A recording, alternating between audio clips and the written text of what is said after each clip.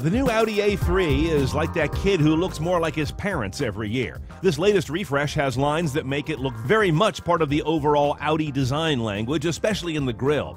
Exciting the CNET gang the most is, of course, the tech, which we got a sneak peek of at CES in January. The pop-up screen about 7 inches, and it's LED LCD like the latest televisions, making it real thin.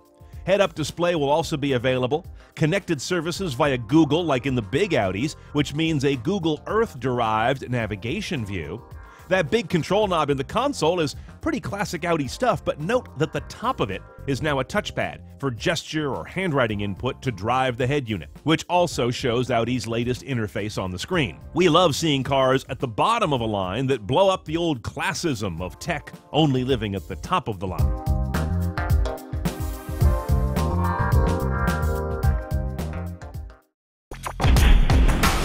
Hey guys, Brian Tong here, and if you're looking to see the top dogs in tech face off, then you need to watch CNET's prize fight. We'll throw touchscreen phones in the ring, reignite the console wars, battle web browsers, and more. So you can find it all at cnet.com/prizefight, and I'll see you there. Whoop-ah!